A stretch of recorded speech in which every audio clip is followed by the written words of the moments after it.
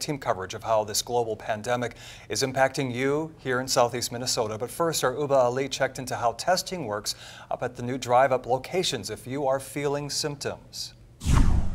It's a drive-up, drive-through. The process is pretty simple. You just pull up.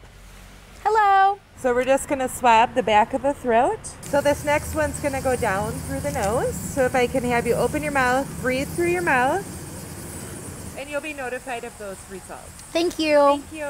With the first COVID-19 case found in an Olmsted County resident, health officials say the need to get testing done has increased. Until we had this set up, a lot of the testing was being done through emergency department. Mayo Clinic Medical Director of Emergency Management, Dr. Pratish Tosh, says this new testing site takes some of the pressure off of the ER department, but before you get tested, you need to make a call. If you're having fever and these sort of respiratory symptoms, that's a good time to start contacting your primary care office. And once you make that call to your physician, they will advise you on what is next. In order to go through this testing, we really need people to call their primary care office. Testing, as you saw, takes no more than 5 minutes. Then you're given a self-isolation guideline while you wait for test results to come back from the Minnesota Department of Health.